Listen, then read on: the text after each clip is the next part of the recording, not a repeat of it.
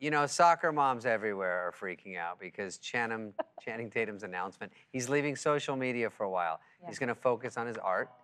And are you guys as deeply affected by this as I am? Well, first of all, I'd like to compliment you on the shirt. I bought my 3-year-old the same one. You know what? I follow him on Instagram, and I just buy whatever he buys. It's so funny seeing David sit normally, because usually he sits with his feet under him like my 12-year-old. You know? That is true.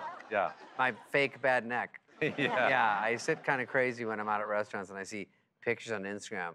If it was me and they go, there's no way that was him, but then they show how I'm sitting, I go, yeah, that was definitely. Do you have those knees that can go sideways? Is that what, are you double? Perch like a little bird? Yeah. We're talking about Channing Tatum. Okay.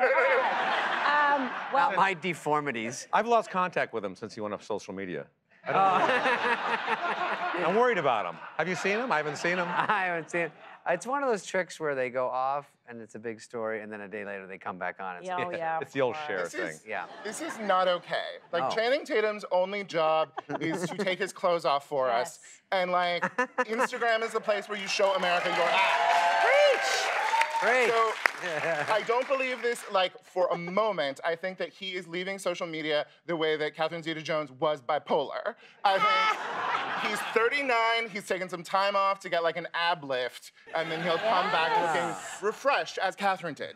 I must say, I've lived in Hollywood too long. I think I've really become jaded, because you know who I muted this morning? Ringo Starr. What? Yeah, he was just too many posts, too many posts. Really? Peace and love. And I muted a Beatle. Oh, wow. That's going too far. Yeah. Well, you know, have a talk with him then. Yeah. Well, Instagram is a cesspool, a garbage dump, and I love it, and I live for it.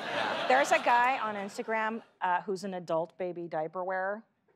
Let me rephrase that. I follow on Instagram. It's fantastic.